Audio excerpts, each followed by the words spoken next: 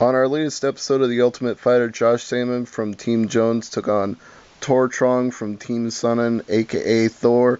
He was doing well early in the fight, got him into the fence, was trying to take him down to the ground, did get him to the ground, nearly got caught with an up kick, but he got back on top and held him down for a little while.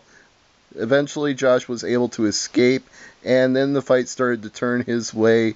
He hit a good flurry and rocked Thor pretty good, followed up with some knees in the fence. They broke apart, and then with 58 seconds left in the round, Samman hit a right hand that dropped Thor, and before Josh could even get in another punch, Herb Dean made the save and told Thor he was out.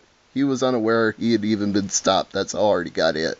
So, Team Jones is back in control after the fight between Samman and Troeng.